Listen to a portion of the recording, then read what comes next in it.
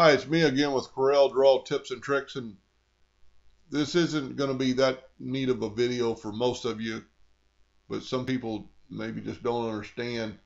When you're saving your file, you just go up to save, and I always go save as because I want to name it. And unless you've opened it before, it needs a name.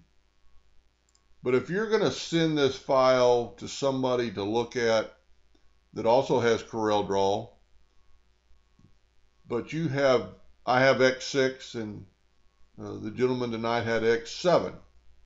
So if he saves it and sends it to me, I can't open it because my 6 won't open a 7. So like if you're sharing on Facebook and you want to share something you created, or you just have a question about something, when you go to save as, you would go to, mine is going to save it in the pictures right now, but I would just type in text, test, but then right here, you can save it as a version.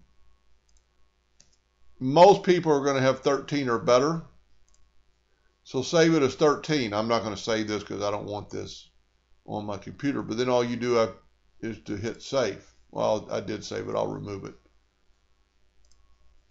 Anyway, that's a good way to share files.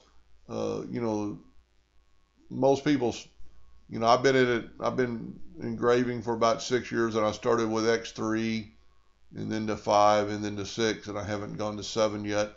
Maybe I'll wait for X20, but because I'm really happy with X6.